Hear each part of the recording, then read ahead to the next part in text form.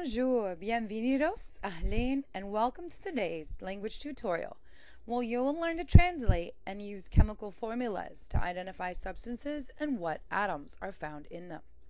I'm your host, Mrs. Shanaa, a teacher in Austin ISD. We've already learned that some atoms are reactive. Which of these atoms are reactive? The oxygen and hydrogen atoms are both reactive because of their number of their valence electrons. But what does this mean they'll do? They, like other reactive atoms, can bond together to form molecules. Atoms bond together in many different combinations, just like letters combine to make words. This combination of atoms happens to make a molecule of a very important compound. Any guesses what it is? This is a molecule of the compound H2O. H2O is a chemical formula you've probably heard many times. It's for water. In its chemical formula, the H2 indicates each molecule has two atoms of hydrogen, and the O, with no number written behind it, indicates only one atom of oxygen. A chemical formula communicates what each molecule of a substance contains. Chemical formulas use chemical symbols to show what elements are in the substance. Remember that these symbols are found on the periodic table, are always capitalized, and can be one or two letters. In a chemical formula, numbers written below the line are called subscripts. Subscripts show the number of atoms of each element that make up the molecule. And they're always written behind the element symbol they're referring to. Let's take a look at another formula for a substance you're breathing out right now, carbon dioxide. Its chemical formula is CO2. Because there's no subscript behind the symbol C, we know that there's only one atom of carbon. The 2 subscript behind the symbol O tells us that there are 2 atoms of oxygen. Get ready. It's time to play Translate That Substance. In this round, you'll see a picture of a molecule. Count the atoms of each element and translate what you see into a chemical formula. At this point, we're not worried about which element to write first in the formula. We just want to make sure you have the correct subscripts following each chemical symbol. Let's start with the molecule of hydrogen peroxide. What's the chemical formula? Notice there are 2 hydrogen atoms and 2 oxygen atoms. If you said H2O2, bravo!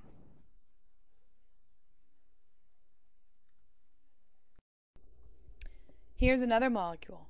Watch out for this one. It's sulfuric acid. What's its chemical formula?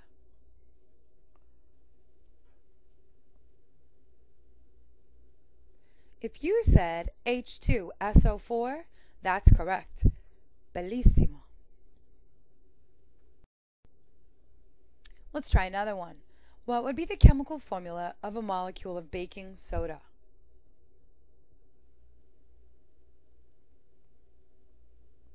If you said NaHCO3, you've got it. Très bien. Now let's take it to the next level.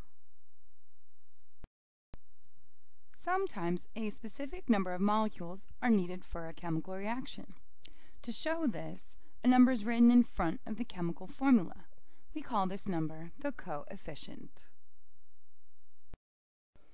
Alright, now we're ready for round 2. This time you'll see a picture of more than one molecule of the same compound. Count the atoms of each element in the molecule and count the number of molecules. Translate what you see into a chemical formula with a coefficient. What's the chemical formula for these hydrogen peroxide molecules? There are 1, 2, 3, 4, 5 molecules, so the coefficient would be 5. If you said 5H2O2, you're right. 挺好. All right, let's try one more. What chemical formula would describe these molecules of salt? there are 1, 2, 3, 4 molecules, so the coefficient would be 4. Each molecule has 1 atom of sodium and 1 atom of chlorine. If you said 4 NaCl, you are correct. Jamil. All right, now this is more like what you will be seeing in class. When you're given a chemical formula, tell how many atoms of each element are present. Use your periodic table and the chemical symbols to find the elements present in spearmint oil. How many atoms of carbon are in one molecule? How many atoms of hydrogen? How many atoms of oxygen? If you said 6 atoms of carbon, 14 atoms of hydrogen, and 6 atoms of oxygen, you're correct. Gut gemacht. Let's try another. Use your periodic table and the chemical symbols to find elements present in antacids and eggshells. How many atoms of calcium are in one molecule? How many atoms of carbon? How about atoms of oxygen? If you said 1 atom of calcium, 1 atom of carbon, and 3 atoms of oxygen, you're correct. Nzuri.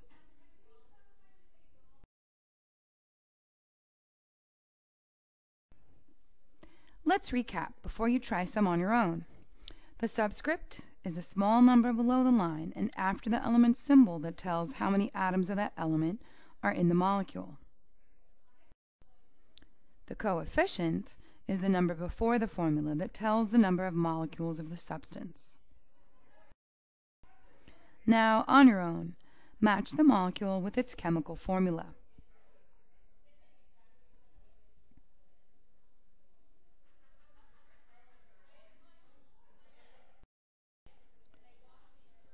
Let's try another. Match the molecule with its chemical formula.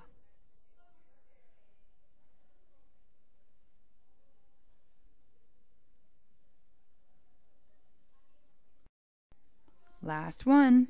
Match the molecules with the chemical formula that describes the two molecules.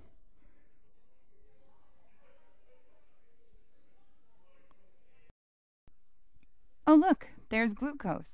That's C6H12O6. I speak chemical formula. Congratulations, now you do too. See you next time.